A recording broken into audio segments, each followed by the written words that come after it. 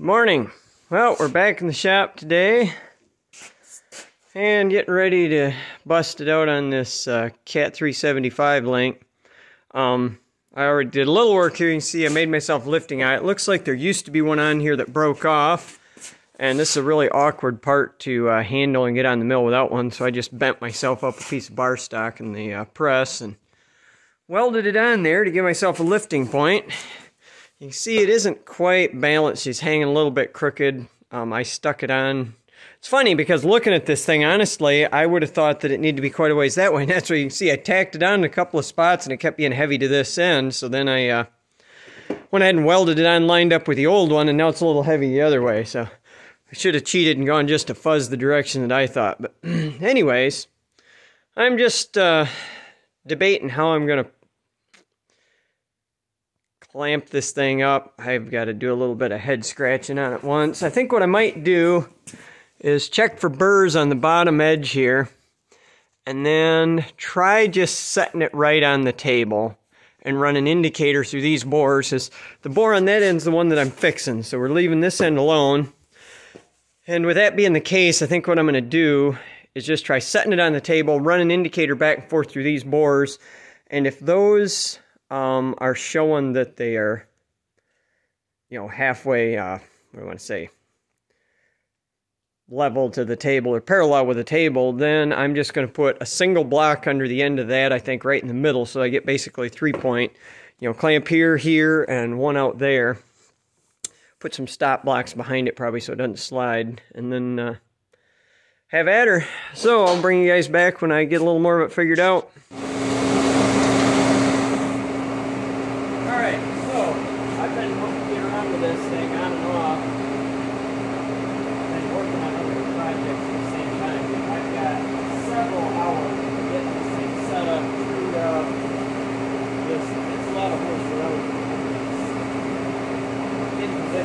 Part of what I'm fighting here is I discovered I was trying to follow the original bore, and then I found very strong evidence that somebody welded and rebored this thing before and got off-center from the original bore. So now I've reset up and picked up the outside of this boss, because I did a little check it, like this one doesn't appear to get screwed with. And I'm quite confident that this machine was originally centered on the outside. That the reason I say that is that it agrees with center hole through there on the shoulder, so the relatively unworn center section agrees with the original bore having been pretty much concentric to the outside of it. So anyways, that was part of what took so long. I had it pretty well set up, and then I just had one of them spidey senses like wasn't right. Broke it back down and over stuff. So anyway, I'm just kind of checking it out, making sure I'm happy with what I've got seen. Ready to slap the government here and take the test test and see what it looks like. And I want to go for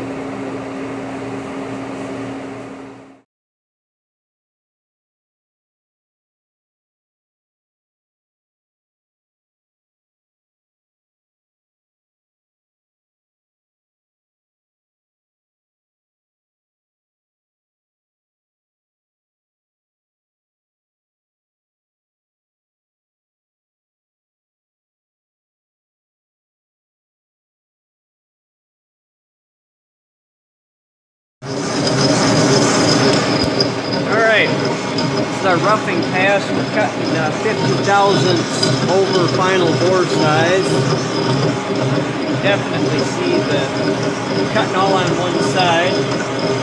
That's thanks to whoever bored it off center last time. Cutting her back to the center again. Always fun when you're dealing with ugliness.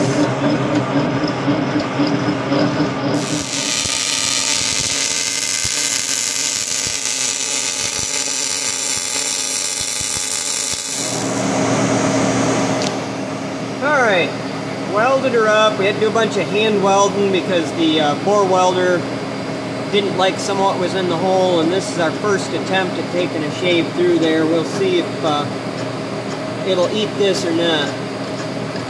Pretty healthy cut, so I'm not sure if we're going to get away with this.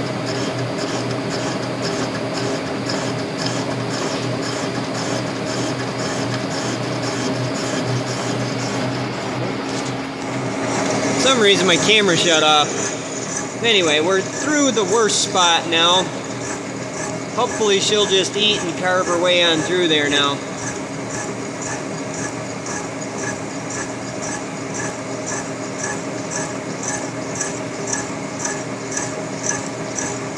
Got a big goober in the weld there. It's another spot the bore welder had a problem, so.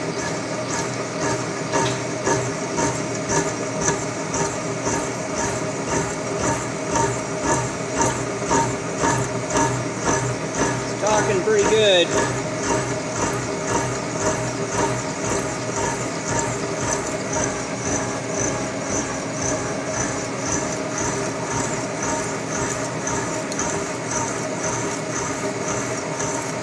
Starting to get through that one now.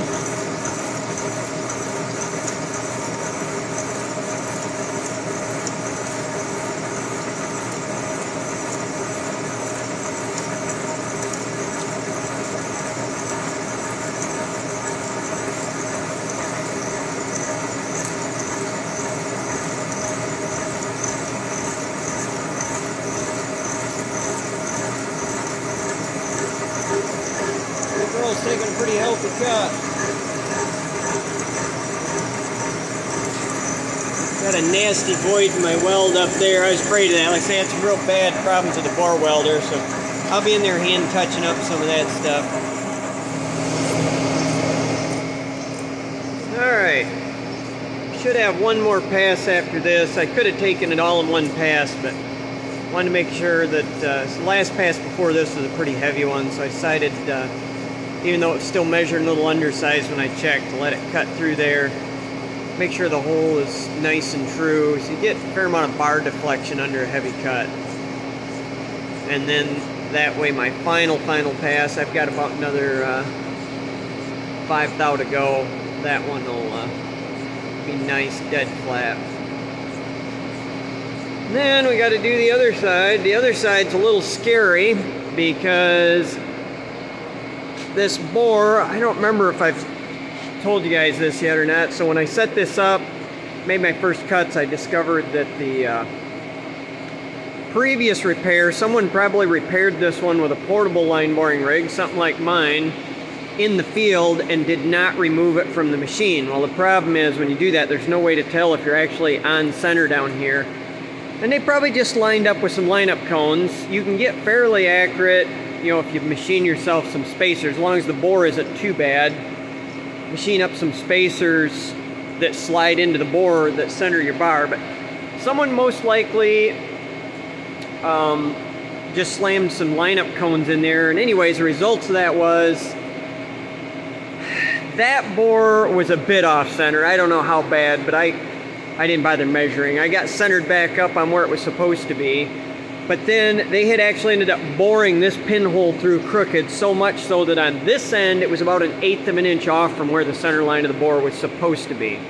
So a combination of off center that direction and crooked. So I had to move it back to where it's supposed to be. And the problem with that, I don't know if you can see in there, is I got a few more roughing passes, but so far I'm quite a ways from cleaning up on that side, because I had to move the bore over so much. So I'm a little terrified that I'm going to be in there doing a bunch of hand welding, but we'll see. I'm going to get the bore on the other side done, and then we'll come back over here and take a few more cuts in that hole and see where we're at. Alright, we're on the finished pass on this side. So there's a couple of voids in there where it didn't quite clean up, but they're small enough that we're going to ignore it. We're at, you know, like 99% surface contact, and at that point it's not worth fighting with them little cavities. Can't even see them from this angle because they're up around the top side of the bore. But anyway, we're about 3/4 of an inch from the bottom of this bore, and then we are ready to yank this thing out of here, bust her down, and press some new bushings in and get her out of here. I'll probably show you guys some of that process when we get to it. Alright, getting ready to press the bushings into these bores. I had to figure out how to get this thing in the press, and it's a fistful. It's a little sketchy. This lift is rated at 1,000 pounds, but I'm not sure it's rated at 1,000 pounds with it hanging way off the end of the forks like this. So definitely going to keep my toes out from under it. But anyway, the idea is that I can stuff it up into the press and squish the bushings in, but I got to lower the table on this press now in order to be able to get it in here. So we're going to get her set up.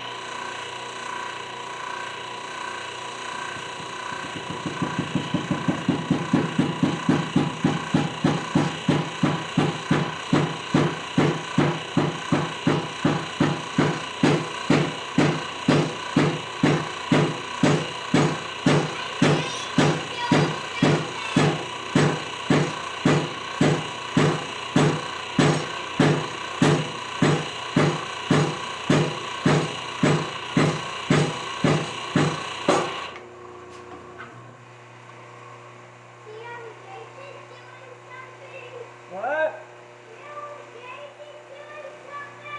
Yep.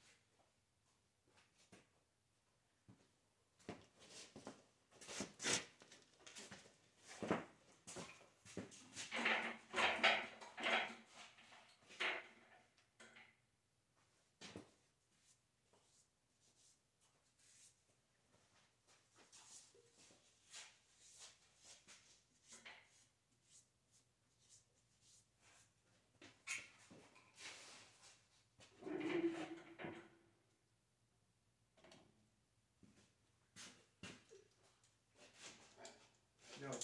No. Stay back.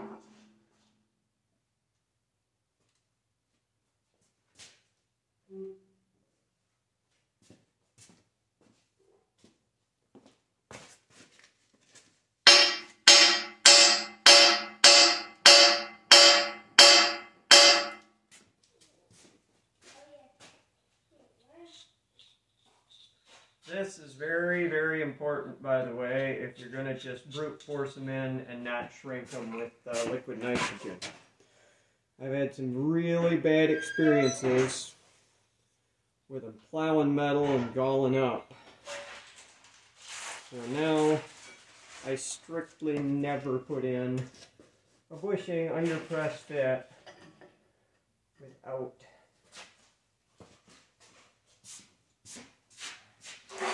anti-sandbag. Daddy, I can't get it in all the way. It always went on fire. Uh-oh. What are we going to do about that? I can't get it in.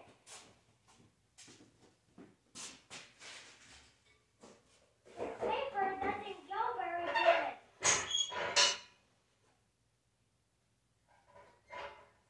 That's the problem. Paper doesn't go in.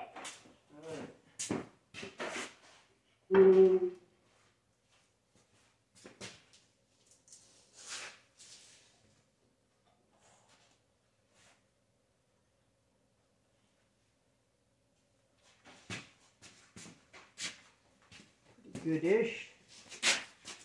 Alright, we're going to give her a shove, see what she does.